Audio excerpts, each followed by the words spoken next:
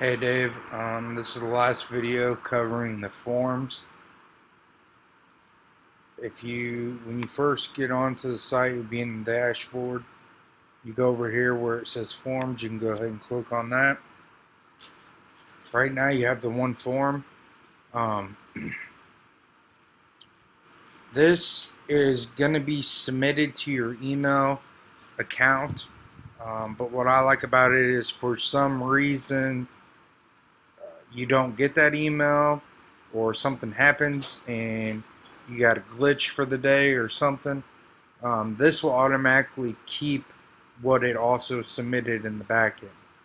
So in order to recover those, you can go here to your forms and then you go here under entries right here.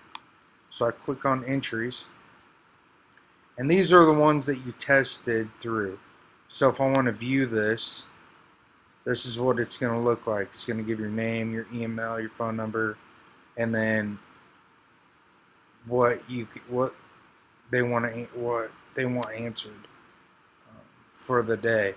You can also print these if you want to keep them for later on, or you can actually go over here to export and you can click on this, and let's say you got 20 to 50 something odd. If you go to export right here, then click select a form, you'll go to your submitted question because that's the form, and then right here you'll just click that you want their first name, their last name, their email, their phone, and then that question. The rest of this stuff basically is for database and stuff like that, but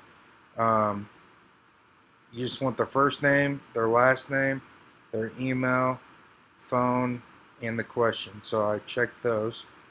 And you can put a range in here if you want a certain date, or you can just click download the file. So what it's going to do is it's going to download as a CSV file, which is like an Excel file or whatnot. You can upload that into one spreadsheet, and then after you get that spreadsheet, you can either print that whole thing out or keep it as a file. I mean, later on, even if you wanted to for your business, we can make another quick form. It doesn't take much to make a form. And what a lot of clients do is they'll use something like MailChimp or Constant Contact to shoot out little emails to their customers or clients or whatever. And this way would be a great way. We can make a form.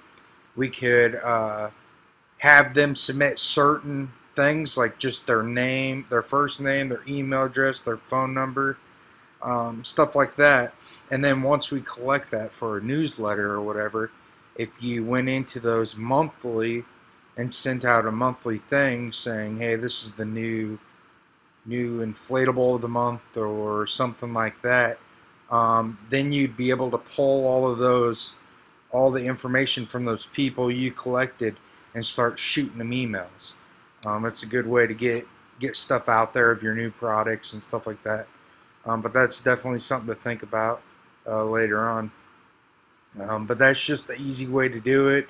You can export this list into CSV, and then if you went to MailChimp or something where you can make those personalized, nice looking emails with design and stuff like that, then all you got to do is upload this file.